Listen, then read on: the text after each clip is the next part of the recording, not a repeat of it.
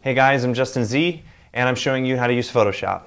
In this particular video, I'm going to show you how to remove clothes with Photoshop. Now, I'm not talking remove an entire shirt or a pair of pants or something like that. I'm basically talking about more simple things like, say, a bra or underwear, things like that.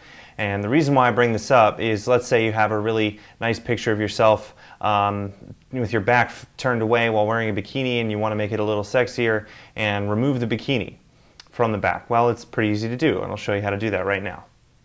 So I have this picture right here of a lady at a beach, and she's got a kind of a G-string top going on, which is pretty easy to remove. I'm going to show you the tools how to do this. The first tool that I want you to use is the spot healing brush tool, which is right here. Now let's zoom in a little bit more. You click on that, you click and drag, and that's the first one you get. And I'm very simply going to click and drag this area right there, and voila, it gets rid of it as if it were never there. Let's do it again and again. Oops. Sometimes it's not perfect, so you got to be careful on where you decide to use it. And eventually it will outlive its usefulness, and you'll have to start using the regular healing brush tool. So just you keep clicking and clicking and clicking until it decides to not behave as well. You'll also notice that as you click, you need to start paying attention to the curves of her back so it doesn't look unnatural. But as long as you keep clicking, you can mostly get rid of it. But as you can see, there's definitely some curves that need to be addressed, such as this little area right here. You can still tell that the curve around where her bra was needs to be changed. But hey, it's looking pretty good. So let's go ahead and grab the healing brush tool. Now, in order to use it proper, you have to press and hold the Alt or Option key and use your little marker to click on an area.